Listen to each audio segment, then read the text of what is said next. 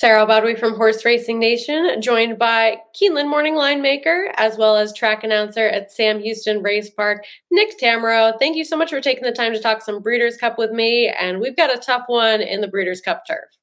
Thanks for having me, Sarah. Looking forward to chatting with you, and obviously to the Breeders' Cup in general. I think the turf, definitely one of the more interesting races on what should be a pretty amazing couple of days of racing.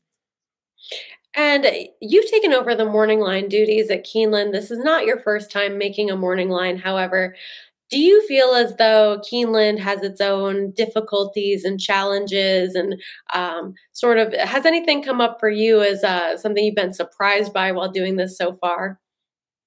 I mean, I'm surprised by how many people get mad about bad morning lines. No, all kidding aside, yeah, it's really tough, right? Keeneland is probably it's sort of its own thing, with only Saratoga comparable. Del Mar's getting there too, I think, with the influx of horses from elsewhere. But you're trying to put together how horses are going to be bet that are coming from so many different places, right? And that's the difficulty, is that, I had claiming races where I was dealing with horses from Belterra and Thistledown and Churchill and Ellis and Saratoga and Monmouth, all at the same time.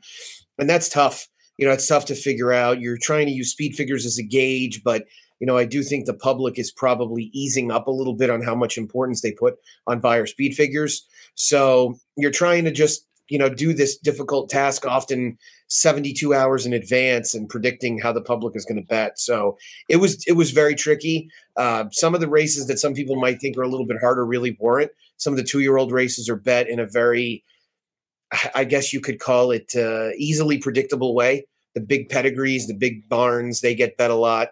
It's just, luckily, most of the time it ends up that simple. And I don't want this job at all.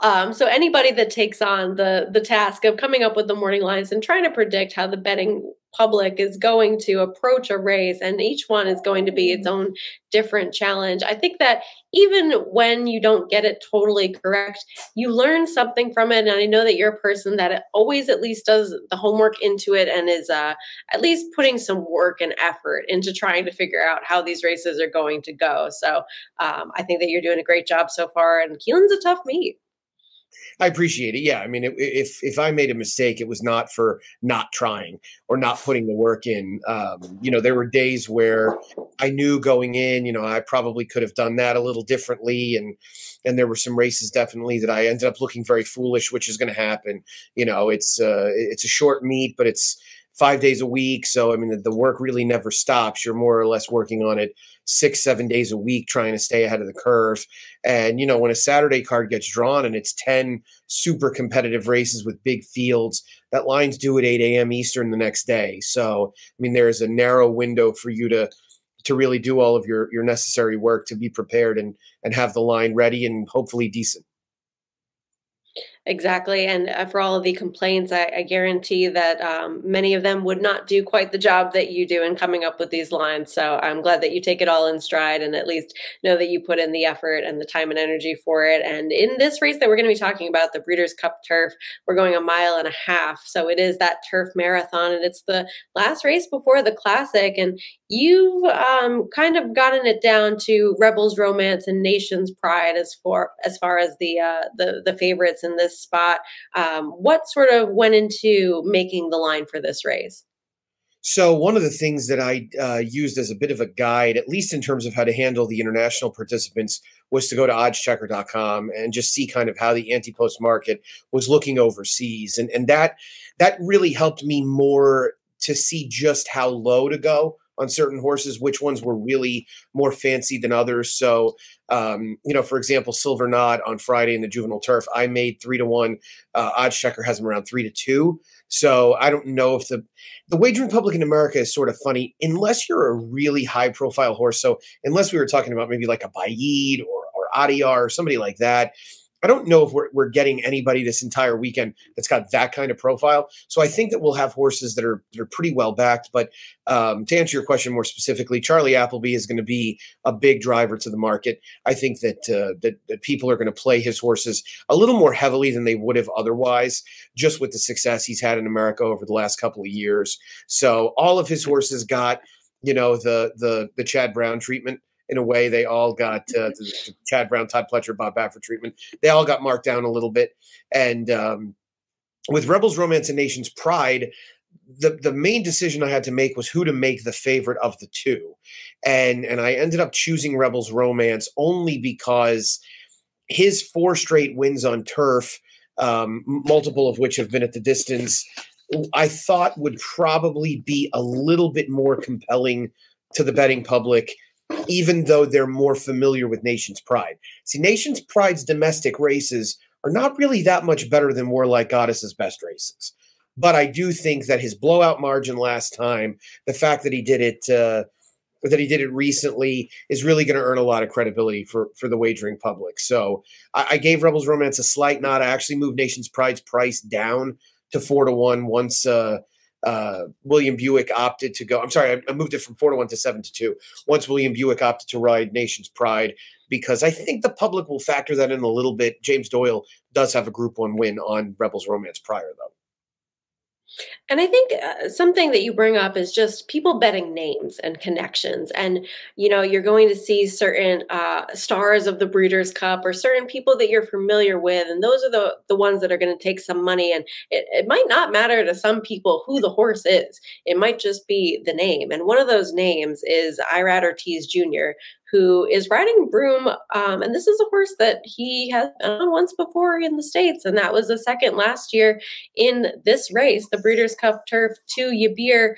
With this horse, we've kind of, I think, seen the best from him. And I don't know that he has a shot in a race like this. But I thought that was a little bit of an interesting move that Irad picks up the mount again on this one. Yeah, it's gonna earn him some support. And that's part of the reason why I moved him down to 12-1. He's still an outsider. He was kind of favored by default in the Sword Dancer, mainly because I think a lot of the bettors over here have sort of rejected our horses in this division summarily, rightfully so, because it's been a rough few years. But so, if he lost a horse like Gufo, who didn't take a nickel and got buried by Warlike Goddess, you feel like Broom's still a little bit more of an outsider. I don't think he ran poorly in the Arc, which was run over bottomless ground. I mean, it was extremely soft. Broom is probably a horse that is going to prefer a firmer course, hence why he ran well at Del Mar. And so I wouldn't be surprised if he ends up getting a pretty big piece of it. I would just have a hard time betting him at any less than his morning line price. I agree with you there. And I don't know that he is necessarily in the absolute best form that he has been, maybe going into this race last year. Although, I mean, nothing to scoff at as far as what he's done this year. Warlike Goddess, taking on the boys yet again. I think that we saw last time they made the choice to do so in the Joe Hirsch Turf Classic to see if she could handle males. I think because Bill Mott wants this distance for her, because she has had so much success at this 1.5 mile distance. She is now a perfect 5 for 5 at the 1.5 mile on the grass. And I mean, any doubts I think that we had about her ability to take on males, she kind of proved them wrong last time in the Joe Hirsch, although obviously this is a much tougher field with those Euros invading as well. Yeah, I mean, I think if this Breeders' Cup was being contested at Churchill, she probably wouldn't be in the turf. But the fact that it's at Keeneland and that the filly and mare turf is 1 mile and 3/16, which I think Warlike Goddess has made abundantly clear is too short for her. I think that's why she's here. And I think it works out that she's really in the best form of her career. And at this stage of the game as a 5-year-old, she's deserving of the opportunity against males at what is her best distance over a course where she's 2 for 2. It just all seems to make sense at this point. And, aside from a questionable ride that led to a defeat in the Flower Bowl, she's been largely perfect over the last 2 years. I mean, her 2 defeats were races where she was best both times. So, I mean, she's been very, very good, and it's admirable that Bill Mott has held her together for this long. So I'm excited to see how she stacks up with a little bit better competition than what she met at Aqueduct last time out. But nonetheless, I mean, she's a deserving, I would say, third choice. I agree with you. And I think, you kind of hate to say that Joelle Rosario getting back aboard is a negative, but I think questionable is a kind word for the ride that we saw in her race where Virginia Joy had a pace edge on her and was able to pull out the win. Obviously, that's not exactly her best distance in that Flower Bowl, but I mean, Jose Lezcano rode her very well last time, and even before that, Julien Leparoux had some success with her. It makes me a little nervous, Joelle, getting back on in a big race like this with her drawing towards the inside, breaking from post two. I know that he's obviously a very capable jockey, and I'm not trying to discredit him in any way, but there have been a couple of rides of his, not only on her, but on other horses throughout the summer that were perhaps a little overconfident. Yeah, and that was really what killed him in the Flower Bowl. The thing that really kind of irked me about that ride was that she had been much handier in her prior two starts in 2022. And so it was like, don't turn her into some pokey, plotting one-run closer by dragging her all the way out of it. And the other thing that Leparoux did really well with her that Joelle has been a little more hesitant to do is, I think Julian's approach in a number of races was, the hell with it, I'm going wide. I'd rather keep her in the clear, especially once she hits her stride, than take this, obviously very, very strong kicking, well-built horse and try and weave my way between horses. It's just a recipe for disaster. And so I thought that's what kind of bothered me about Joelle's ride as much as anything. The other thing was that I think he took the competition a little lightly in the Flower Bowl, which on paper, there was nothing wrong with doing that. The thing is, Virginia Joy is not a bad horse, and you give her such an enormous tactical advantage, and obviously her chances improve. So I'm glad that Lezcano was far more aggressive with her in terms of where he positioned her. Now, yes, she was farther off the pace last time out than even when she was in the Flower Bowl. They were going a lot faster. And so she's always going to be a mare that's in a better spot in a race where they're moving a little bit. So I think that the likely pace scenario in here kind of mitigates any concern about where he might put her. Obviously, if she's 12th early, that's not good, or they're flying, which I don't think they're going to fly, and I don't think he's going to drag her back quite that much. The edge in here for her is that, to me, if you're trying to draw up a scenario, you're trying to chase Nation's Pride, and you want to move right after Nation's Pride, because more than likely you're going to be moving before Rebels Romance if you're in that scenario. Rebels Romance is a little bit more of a one-run closing type. So I think if they could work things out on paper, that's kind of how they do it. And speaking of moving early, we do have Bye Bye Melvin right to her inside, who he's a half to Mean Mary, who is a very accomplished older female on these marathon turf distances, and he stretched all the way out for the first time last time in the Joe Hirsch, and he drew the rail in there as well. He went to the front early, and I don't think he went that slowly early for the distance. And I mean, finishing second to Warlike Goddess, it's not as though he was finishing ahead of too much, since Gufo didn't really fire his best shot in that spot. But I think that this distance certainly suits him. And you also have Graham Motion bookending this field with the 13-horse Highland Chief as well, who is one that I didn't really take seriously last time, and I ended up regretting it. Yeah, Bye Bye Melvin's actually run well in all three of his 2022 starts, and Graham gave him that class test last time.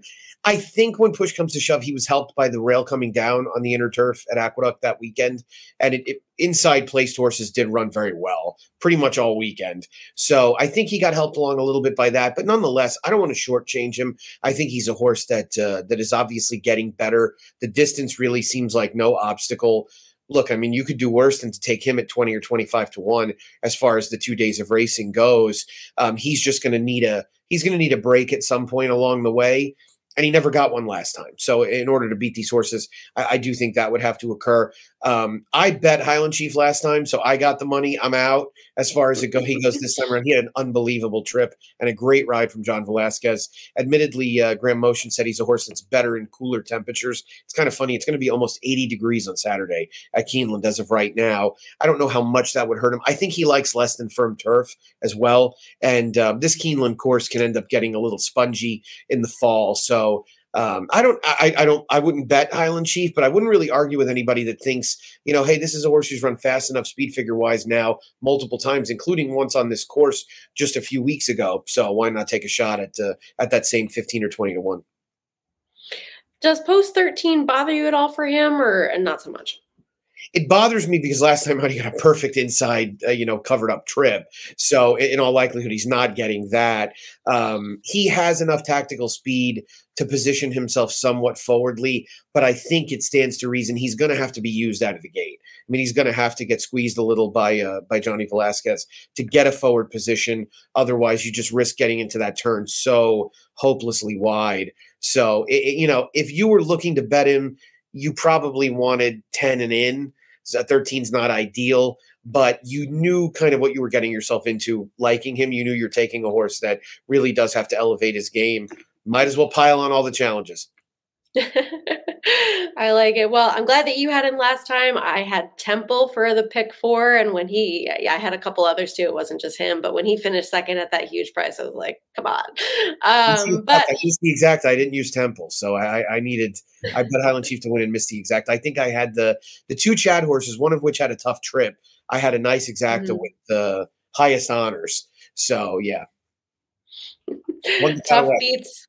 Tough beats, but hopefully not for the Breeders' Cup. One horse that I don't have any interest in betting in, but I feel like we at least need to talk about is Channel Maker, who's going to be making his 49th career start in here, which is just wild. I was watching some Breeders' Cup replays the other day, and I went all the way back to 2016, and I was watching the Breeders' Cup Juvenile Turf, and Oscar Performance won that race, and he was in there. So he was running as a 2-year-old all the way back then, and now Oscar Performance has 2-year-olds that are running in the Juvenile Turf now, and the Channel Maker is still out there kicking. And I mean, for anybody that's saying he's lost a step, he's won twice this year. I mean, I don't think he's in quite the same best form that we've seen from him, but he won the Grade 2 Elkhorn here at Keeneland to start off this season. He won another race this year at Belmont at this 1.5 miles. He does have early speed. I don't think that he gets the lead away from Bye Bye Melvin or possibly some others in this spot. And I don't think that he's a win candidate, but I just appreciate the longevity of his career and facing nothing but the absolute best competition this whole time. Yeah, I mean, he's a totally admirable horse, right? He's danced a lot of dances, and he's run well a number of times, including over this course a couple of years ago when he sewed up a division championship by finishing 3rd. So hats off to him and the connections for keeping him going. It does look like his best days are behind him. But, there's a world in which Bye Bye Melvin goes and he sits just outside of him. He's been better with Saez when he's rated. So, is he impossible? No, he's very unlikely. But, I could see, I've certainly heard of betting worse 50-1 shots. And I'll tell you, Sarah, there was a moment around the quarter pole in last year's Breeders' Cup Turf where I said to myself, holy cow, Channel Maker might win this race. The pace had been so taxing in that race that ultimately it came apart pretty badly, but it's not without him running very well.